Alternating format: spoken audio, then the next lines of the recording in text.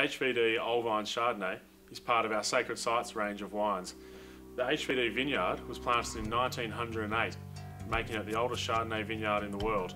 This is because this vineyard is actually pre-phylloxera cuttings from France that were brought to Australia by James Busby in the mid-1800s.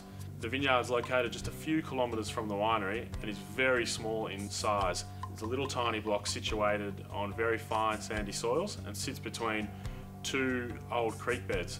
So we don't use any irrigation, and there's a good free flow of water under the actual vineyard, so the vines always have access to plenty of water. Due to the fact that it is such a small size, we only make a few hundred dozen of this wine, and we treat it with the same amount of care, or the same amount of love that we give our VAT 47 Chardonnay. All the fruit is hand-picked, and when it gets to the winery, we very carefully basket press it.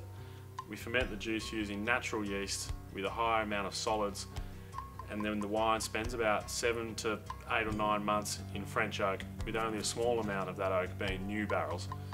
We want to highlight the unique qualities of this vineyard and let the vineyard shine through in the wine, not the hand of the winemaker. We see that as the most important thing in this wine. This vineyard, similar to the Semillon in the fact that it's a little bit softer and fuller than some of our other blocks, but it is a medium-bodied, more elegant style of Chardonnay, a more modern style, highlighting the acidity rather than the oak and the man-made artefact. It's more about the vineyard character.